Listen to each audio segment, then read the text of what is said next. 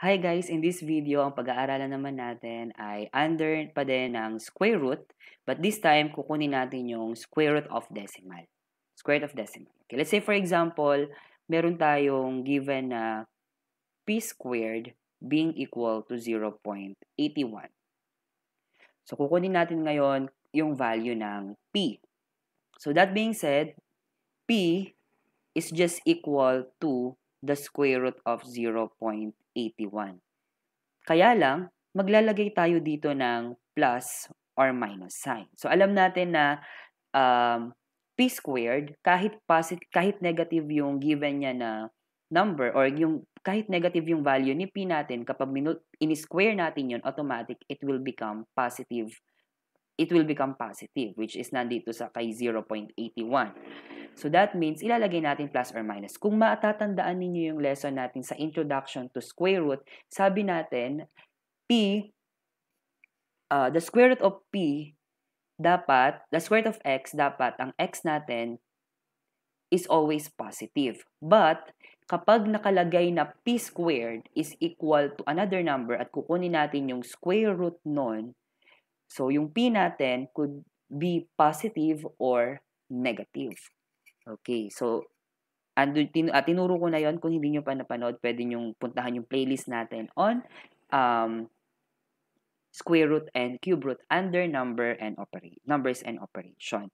Okay, so i-disregard muna natin si 0.81 kasi decimal yan. So baka malito kayo, baka mas mabigat sa inyo yung pag naka-decimal na siya. So let's try to put it in a simple scenario.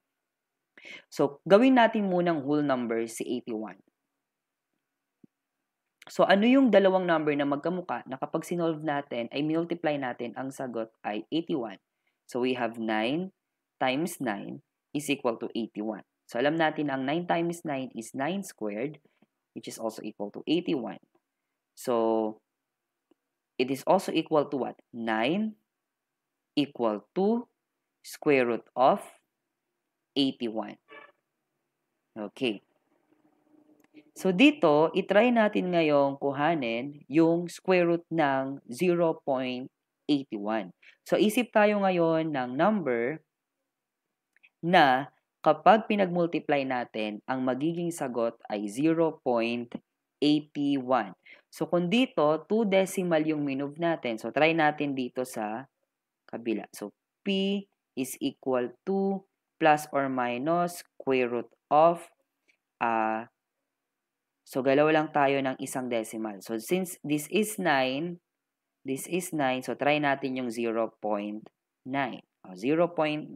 So, alam natin ang 0.9 is simply equal to, 0.9 square is simply equal to 0.9 times 0.9 being equal to 0.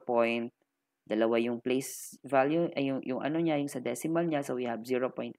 So, alam natin na that's 0.9. So, 0.9 square.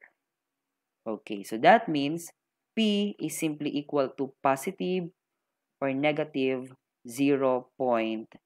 So, try natin ngayon yung, lagyan natin dito, P is equal to 0.9 or P is equal to negative 0.9. So, try natin ngayon si 0.9 na try na natin. Ito siya. Alam natin na 0.81 din siya. How about negative 0.9 squared? So, that is equal to negative 0.9 times negative 0.9, which is equal to positive 0.81.